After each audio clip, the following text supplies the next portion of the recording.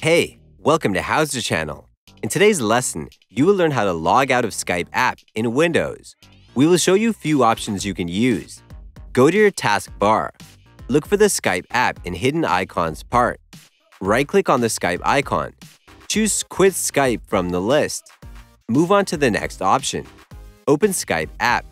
Right-click on the Skype icon on the taskbar. Choose Sign Out from the list. Click on Yes in the pop-up window.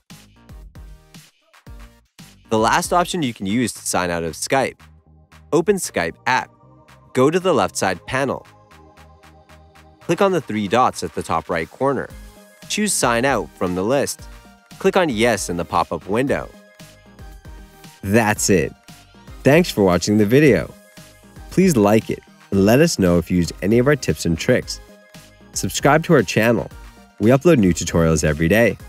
See ya!